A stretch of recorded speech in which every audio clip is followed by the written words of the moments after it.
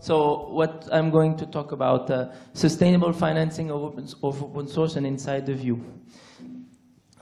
The objective is to understand what makes better financing of open source when you want it. So first, what will I talk about? First, quickly about me and XWiki, trying to explain what the objective I am seeing, so the way I approach this problem, what usual open source business models are, some problems with these models. I'd like to point out some novel business models that I found out while researching this topic. There's some interesting approaches that are not that usual, but very interesting. What we currently do, and what maybe the community could do to help this out for this problem. So about me, so I've been running XWiki for 10 years. So XWiki is a collaborative platform, open source, LGPL. We work in a pretty competitive market. There's many tools in this area. Competitors in the proprietary world are people like Microsoft and Google, potentially. So it's not that simple. They're very powerful companies. There's many other contenders, proprietary and open source. We try to be innovative. So we're not approaching. We didn't approach this market, the market we went in using a Me Too model. That's what we did with the wiki. We wanted to bring a different approach to collaboration, because we believe in this one. So while other open source tools tend to replicate document management, for example, or social networks now, we have our kind of own approach, and this has some impacts in the way you build your open source model. We are LGPL licensed. Everything's open source. Our company is doing 1.3 million euros revenue in 2014.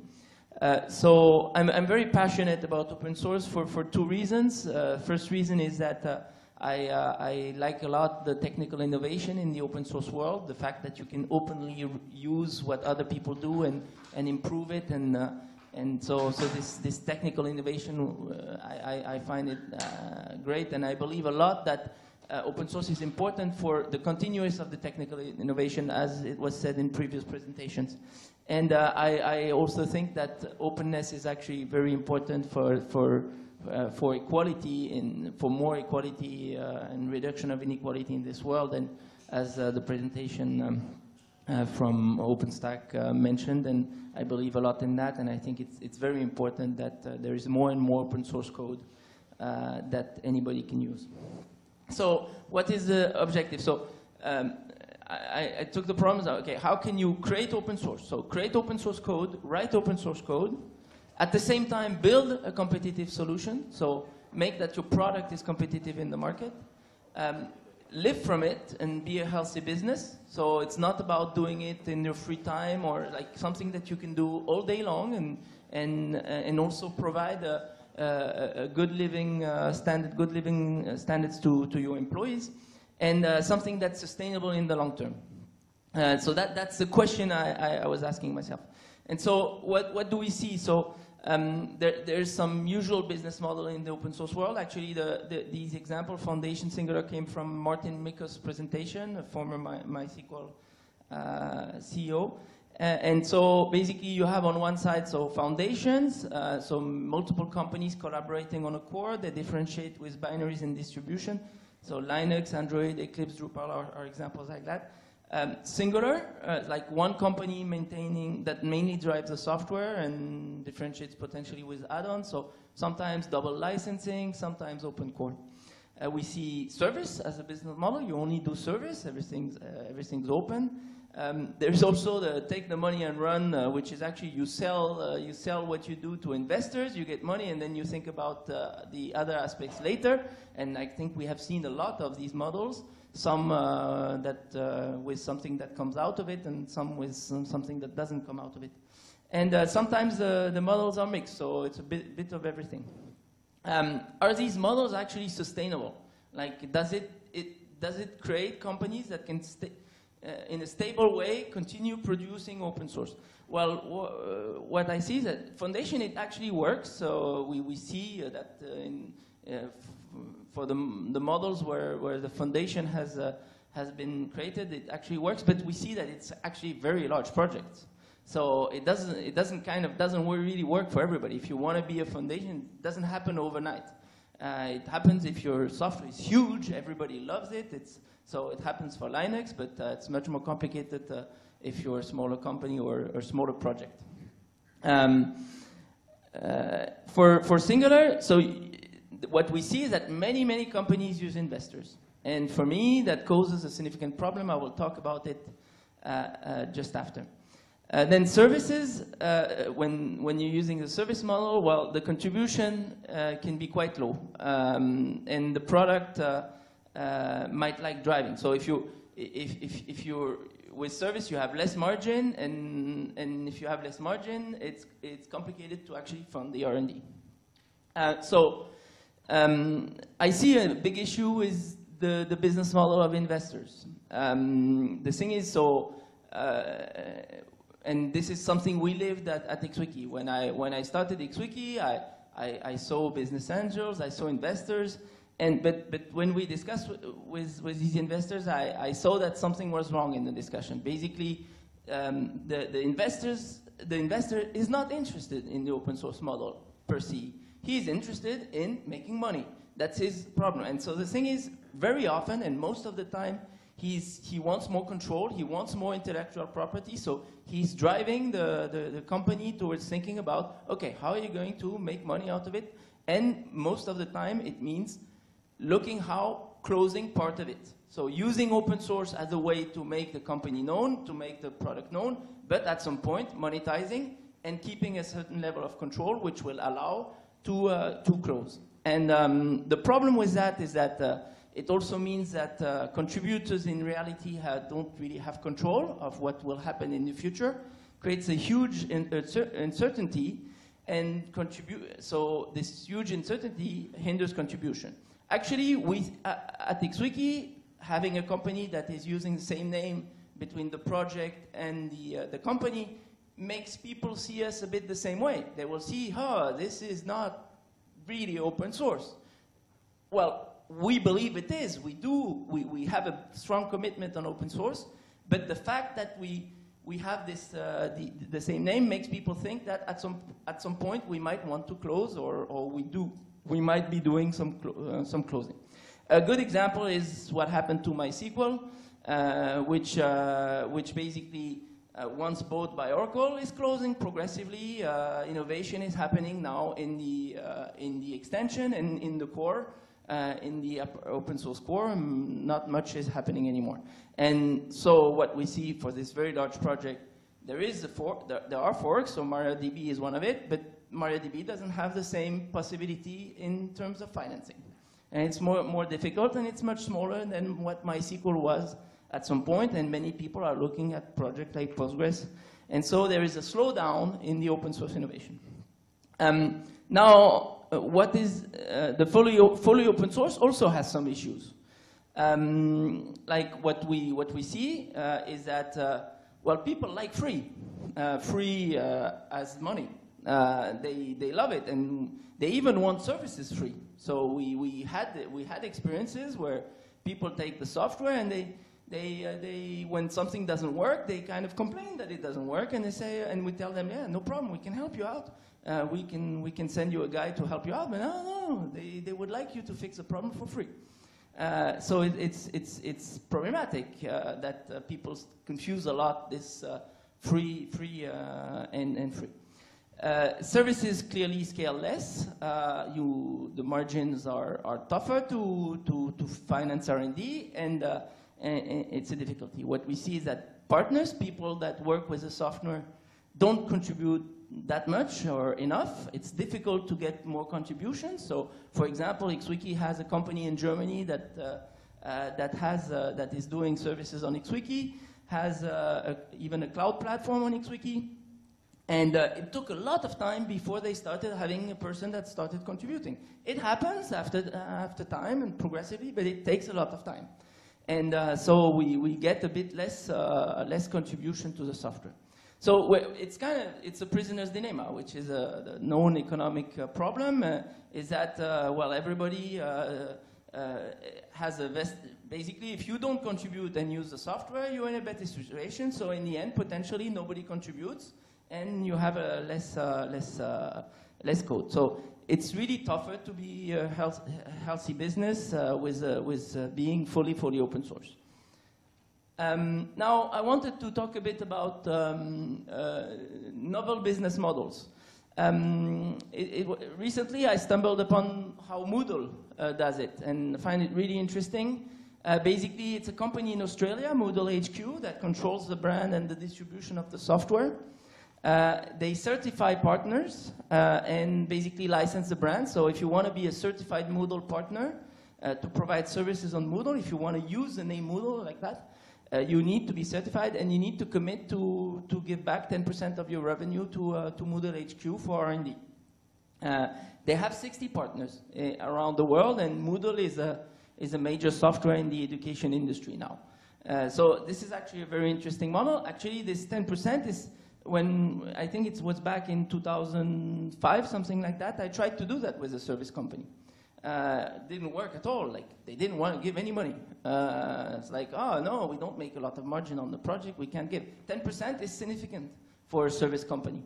So it's complicated to set up, but it's actually an interesting model, and maybe this is something that we can put in and do once the software is more and more known.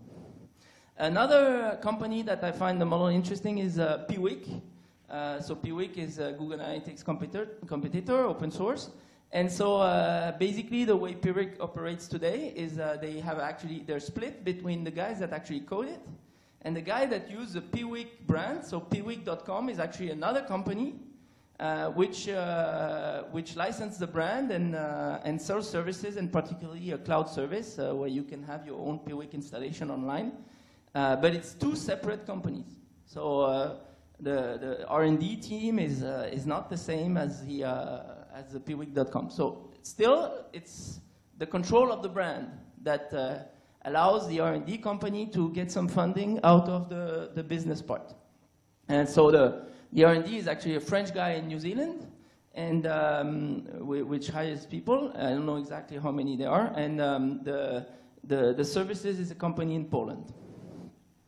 So what did we do over the 10 years? So the first thing is that we're strongly committing to open source. And whenever we're looking at solutions that mean, okay, let's close something, we're very reluctant. We're reluctant for two reasons.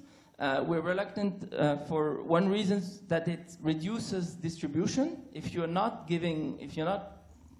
providing the best open source product possible, you're actually reducing distribution and getting more known, and actually getting big is important, particularly in our market, which is a competitive market, as I said, and everybody needs collaboration, so it's actually infinite, the number of customers, so it's actually important to have the maximum distribution possible, and not having the best product possible is an issue. And the second reason is that we feel that it's a trend in the bad direction. If you start closing, well, where do you stop, actually? So where do you stop? And the fact that you close what you do. So what we do instead, so we sell services and support, so we're mostly a service business. But what we do is we did one thing, and actually worked quite well, is we price 50% more for clients, customers that don't have support contracts. Because for us, what is really important is the repetition of revenue every year, and the support contract is really important, and actually also has better margin potentially than just development. And so so we try to encourage people to take support contract, and this worked, and this is also raises understanding towards clients, because it's a lot about understanding. Clients don't really realize how exactly it works, so they tend to, and you have some people, when we talk to them, it's not a problem for them. They could give the money. It's just when they go see the boss, they ask, do we have to pay it? And the guy has to say, well, no, we don't have to pay it. So, and then the boss says, but let's not pay it. Because the boss, when he looks at his check, and I'm the same guy, huh? When I'm asked about software, buying software for my own company, I have the same problem. It's like, do we really need to pay that? No, maybe we can do something different. So another thing we do is we believe a lot in the cloud offer, but it's difficult because cloud is very much more for smaller companies today, at least in our field. We see it's target more of smaller companies, and the competition is very, very tough in this area. You know, I have a lot of solutions. Google is one of them. So it's more complicated to actually do cloud, but I believe a lot for open source that providing your open source software in the cloud is a great business model. What we do, we promise reversibility, is that people can go out of the service. What did we do for financing? So we finance with a margin of services. So support is actually bringing in the most. Development is bringing also significant money. We have also a collaborative research project that has been actually very important for XWiki, and we went in there a bit more randomly. We were brought by other people in this project, and when we look after 10 years, it's probably as much money as investors. So as what the companies that did investment, so we didn't take any investment, so we're a bootstrap company for 10 years, so we never spent more than what we had, except for these research projects that provided funding. So I encourage young companies to go towards that funding. In France, in Europe, there is a huge amount of funding in this area, and should be used for open source. We did a lot by clients paying new features. That is significant, and that works well. We do discounts, specific discounts, when it's something that is going to be very useful for the product. Contribution, that was actually more true in the beginning. In terms of ratio, now that we fund ourselves a significant team, you have less contributions, and because one of the difficulties with when you have an active development team is that contributors have a difficulty following the rhythm. Because our guys work every day on the software, and contributors are not at all with the same rhythm, so it's a bit different. But we do have a lot of contribution in terms of testing, patches, and stuff like that, and so we do a lot of applying pull requests. But in terms of actual code, it's less, but it's important to understand also that the value of contribution is not as much the number of lines of code, of the fact that it's something you might have not done, and that is actually important. So contributions are very important, so they do finance the R&D. Some models we're looking at. So one of the things we want to do is we're going to launch what we call XWiki Collaboration Suite. Actually, it's going to be exactly the same product, just branded by by XWiki SAS. Currently, we have a firewall between XWiki.org and XWiki.com. Although we use the same name, in our operation, the XWiki brand is not owned by the company XWiki SAS. It's actually owned by me personally, and I give the right both to XWiki SAS to use it and to XWiki.org to use it. The reasons why we use the same name is for simplicity reasons and because we're kind of small. And we're still small, and it actually helps us also to create a little advantage in the market. But the brand is myself, it's not the company. And so for the commitment is that open source will always be allowed to use this brand. So it's not going to be controlled by the company, it's going to be controlled by me as an individual. So we want to package a version of XWiki SAS, which is going still to be made 100% of open source, but controlled by the company as a way to get more direct contact with prospects and customers. We're looking at App Store monetization. So one of the things we're wondering is, okay, how far do we need to go into making everything easily installable that we have as open source versus XWiki SAS has a role to monetize the packaging it's doing on the code. That's a bit more the Red Hat model. You have Fedora on one side. Red Hat is still 100% open source, but you can't get it that easily. You have to go to CentOS now to get it. You can't get it from Red Hat that easily. So we're looking into that. At this point, I think the first step we're going to take in this direction is App Store monetization, which is, okay, you want an app store with apps that we validate, you kind of have to be a customer to get access to that. We're interested in the Moodle model as a way to have better relationship and with partners, that partners and service companies have doing are bringing more to the R&D of the product. Tougher license. So tougher license, the issue is a bit about okay, now you have a lot of people that can use the software, but basically.